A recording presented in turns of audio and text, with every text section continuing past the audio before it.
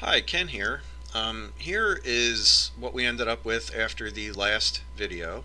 This is our bench seat here, more or less completely modeled. What I thought we'd do to prepare for the next step is to go ahead and clean up the mesh a little bit. The next step being making permanent materials and textures for these objects. Keep in mind these colors here are just kind of to make it nicer to look at in the viewport. I think it's helpful to get a better idea of what you're modeling, to have some at least placeholder colors when you're trying to model. I don't know, I think it's a good idea. Remember, if you don't if you don't want to see these colors, you can always go back to your material and turn them off and look at everything in the default, gray material of Blender. But let's go ahead and turn those back on, just because, I don't know, I think it's nicer. Alright, so I've done one or two things. First, I'm going to shift select this layer here, and you'll see that our camera and now our lamp, these two objects, are moved down to this layer here by themselves, just to kind of keep them out of the way of everything. This layer is where our object that we're going to be modeling on is, where we're still working, but I made a copy of that and I moved it down here just in case we mess something up. We'll always have a copy to fall back on. Alright, that being said, let's go ahead and clean up this mesh here to prepare it for texturing. Not that we're going to do that right now, but I figure while we're working on this we might as well get it ready. Alright, first thing, select this seat, hide it. We're going to select our stripes, H to hide. Select our base. Now let's go into edit mode and look at the base here. This face on the top is never going to be seen because the seat sits on top of it, and the bottom is definitely never going to be seen because it'll be sitting on the floor. So those faces we can get rid of. We don't need them because they're not going to be seen, and extra faces are only going to take up space in our texture. When we get to that point, we'll get a little more into that. Also, rendering faces that are never going to be seen takes computing power away from your scene and makes it take just a little bit longer. So let's get rid of that. We'll just make it look a little bit neater. Now if we just delete that face, I think that we'll probably see around the edges here, we'll see a gap. But I believe, yes, we have a bevel modifier on this object here. So what I'm going to do is, if we go back into object mode, we can now apply this bevel modifier, and what that'll do is it'll apply the modified geometry, and then we'll be able to look at it in edit mode. We'll be able to look at the extra geometry that's in there. So can't do that in edit mode, you have to do that in object mode. So let's apply it. Alright, you'll see that nothing's changed, but let's go back into edit mode. Now you'll see that we have some extra geometry here, and this extra geometry is going to cover up that gap, I think, that we would see if we just deleted this whole top face. So let's go into face selection mode. I'll use Control Tab. We'll go into face selection mode. We'll hit that top face, X to delete faces. And let's do the same thing on the bottom, X to delete faces. Now go back into Tab, back in the object mode, Alt H to unhide everything. And looks like we're looking pretty good. If we're going to see it anywhere, it would be right here, which we can see a little bit of a gap maybe, but I don't think we're going to zoom that far in and look at that exact point in our final render. Of course, we could grab that edge and just slide it in a little bit to cover that up, but I don't think that's any big deal. And it looks like we're looking fine in the front and on the sides, so nothing to worry about there. So that object should be ready to go. So we're going to hide that, pick our seat here, and the faces on the bottom we're not going to see. So let's tab back into edit mode. And we don't have a bevel modifier on this, but we do have a subsurf modifier. I don't want to apply that just yet. So let's pick this face and this face for sure. That's Shift right click to select both of them. X delete faces. Okay, now if we delete this one or this one back here, I think it's going to show a gap a little bit, either on the front or the rear, so we're going to leave those. But the faces that are between our bottom cushion here and the top cushion, I think we can get rid of. So what I'm going to do in edit mode, let me just hit A to make sure everything's deselected. Hover my mouse over that face, hit L to hit everything that's linked to that face, H to hide. Okay, so now we can look at the back of our cushion here. This face we can get rid of, I'm fairly certain, so X delete faces. This one here, yeah, X delete faces. I think we can get rid of, let's see, probably this one, X faces. Okay, I think we can get rid of all of that. Yeah, I think we can get rid of all of that with no problems. So now, still in edit mode, I'm going to hit Alt H to bring back what we hid in edit mode. A to deselect everything. Looks like we're looking pretty good. I don't see any strange gaps. Whoops. I don't see any strange gaps or anything there, so I think we're pretty good there. Looks like we can get rid of, okay, let me hover over here, hit L to link all that, H to hide, and it looks like we can get rid of that face, that face, and I think that's it. I don't want to get rid of that back one because I'm afraid we might see it.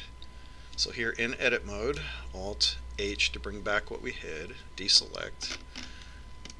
Okay, I think we're looking pretty good. So I think that object is doing just fine. Now, we could do the same thing for the stripes, but the stripes are going to be so small. I think when it comes time to do the material on these, we're just going to make this a very small space. So I don't think that will matter too much. I mean, we could probably delete some of the vertices, some of the faces on the bottom there, and it wouldn't. I don't think it's going to matter in the long run. So, okay. In object mode now, Alt H to bring back what we've hidden. So this object should be cleaned up now. What I want to do though is make this one object instead of three, because right now we have the base, the seat, and the stripes. We could leave them all separate, but what I want to do is delete this whole thing, move it over here, turn it around so it faces this seat so we can have a table in the middle. And if we go into wireframe and we hit B to border select and we select all those objects, well, here, let's see. We'll do Shift D to duplicate. We have duplicated the object and it's automatically in transform mode, so let's hit X to lock it to the X axis. We'll move it over here, right? Now, if we hit R to rotate this now, and we hit Z to rotate around the Z axis, and we rotate it around, you'll see that things start to move apart. And we can rotate it around and grab that seat and move it forward and try to line it up again. But let's try something different. Okay, let's focus on this duplicated object right here. So let's see, if we press Control J to join all those objects, or I'm sorry, maybe it is Control J. Yeah, let's. Okay, we'll make sure that we have just those selected. Let's try Control J. No? Okay, let's try join.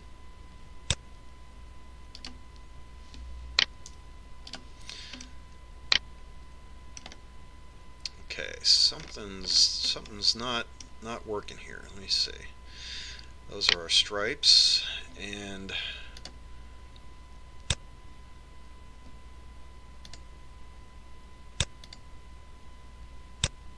okay.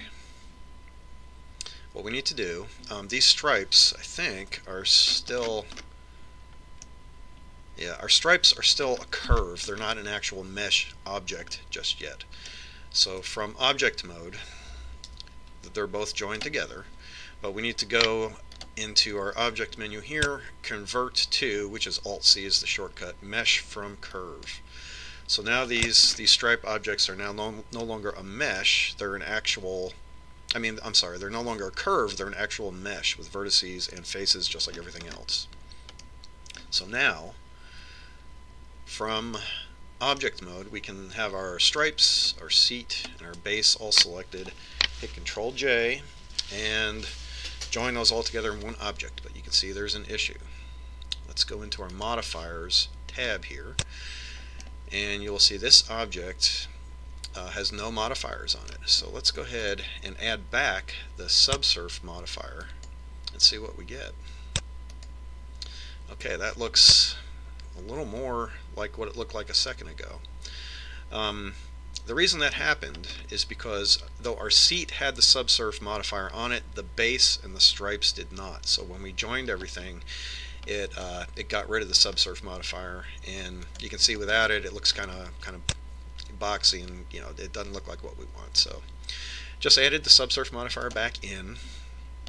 Now that did round off our base just a little bit. I don't think that looks too bad though. We can sharpen that up if we want to later on.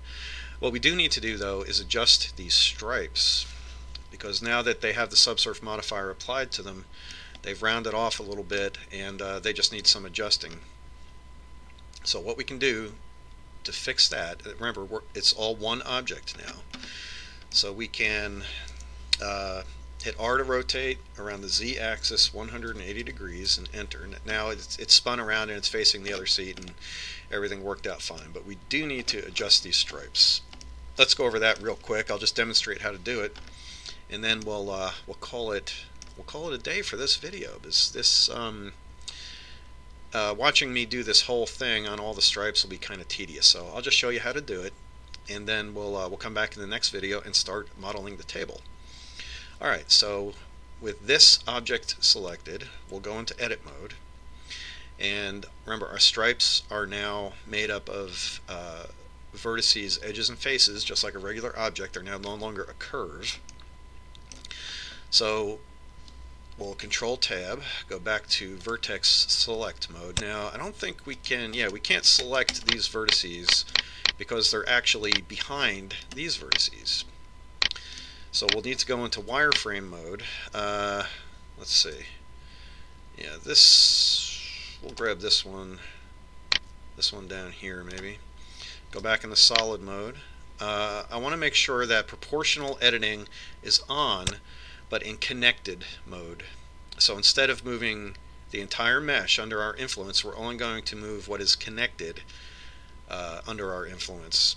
You'll see what I mean in a second here. If I hit G to grab, I'm going to raise our area of influence a little bit by rotating my mouse wheel. And if I can move this way out, and you'll see it moves what it's connected to, but it's not moving the geometry that's not connected to it, which is exactly what we want here. So we're going to grab that in the X direction, slide it out just a hair. I'm going to select this vertex here, go back in the solid mode, and we're going to grab that in the Z direction, just a hair. Okay. Grab it again in the X direction, move it out a little bit. I'm going to hit my numpad period to center on that vertex there so we can see it a little bit better. Looks like we need to do some more adjusting on that, so I'm going to grab an X. Looks pretty good. Alright, this one we can see needs some adjusting, so Z to go into wireframe, grab one of those vertices, Z to go back in the solid mode so we can see a little bit better what we're doing. G to grab, and grab in the Z direction, and we'll pull that whole thing up a little bit. Looks like we need to go up just a little bit more, so grab in Z, There we go. Alright, let's move on down the line here. Looks like, looks not too bad. Looks like we have a little dip below the surface here. So let's go Z into wireframe. We'll pick one of those. Z to go back in the solid, numpad period to zoom in on that point. Grab in the Z direction. I'm going to narrow my influence a little bit, maybe to about there. Pull it up a little bit, like so. Let's grab this one too. Grab Z, pull it up just a bit.